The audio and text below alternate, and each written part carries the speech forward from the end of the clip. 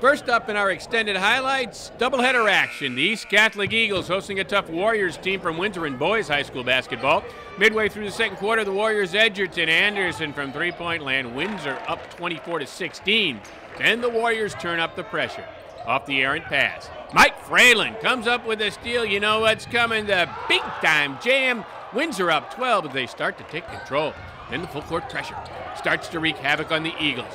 Nacian Banks gets the loose ball. Fralin gets another throw down, and here come the Warriors. East Catholic would move the ball around, trying to break the press. Tyler Barreto is the recipient of the give-and-go bucket, and he completes the three-point play.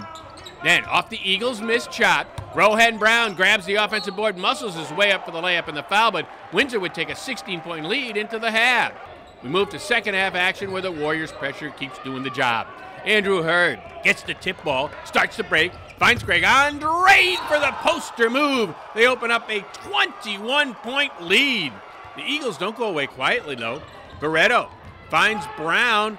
The long-range jumper. Got it. East Catholic tries to fight its way back. They would bring it down to 15, but Windsor has just too solid. Warriors break the press. Hurd the no-look to Andrade. 86-62. Windsor goes on to win it.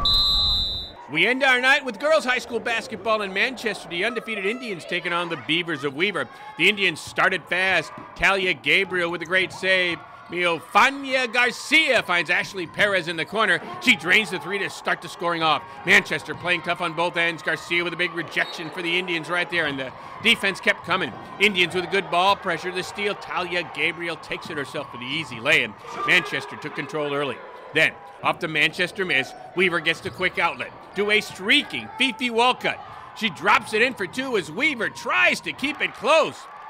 Weaver turning up the defensive pressure now. Kenya Stewart with a big block right there. But the Indians were just a little too much tonight. Great ball movement with Tracine Breedlove underneath for the layup. Manchester rolls 68-49 your final.